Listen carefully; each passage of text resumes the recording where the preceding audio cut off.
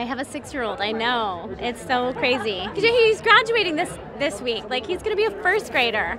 It's so insane. I went to this like Friday assembly at his school, and all the 6th graders were like singing these songs, and they're moving on to a different school, and I'm like, before I know it, that's going to be Luca up there. I can't deal. You don't want to hold her back, but you're like, just a little more of this, a little more. It's so bittersweet. It's easy to be a good parent when you have a good kid, you know? I mean, all kids are great, but honestly, thank God he chose me. I just always say that. Like, I'm so lucky, I'm so blessed, and he's everything. But you and Mike have a good thing going on. We sure do. We sure do. And you know, for me to be here for 4 months to shoot this show,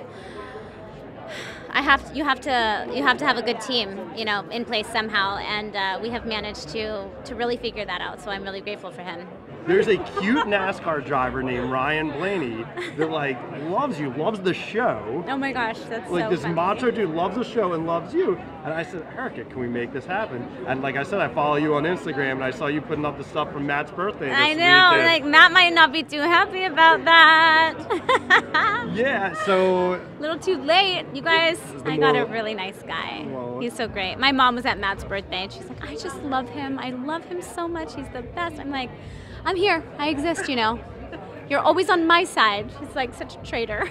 I'm going to tell this driver that he's got to chill out. But if he tweets at you tomorrow, you heard it here first. Hey, it's always a compliment, right? It's always an ego boost.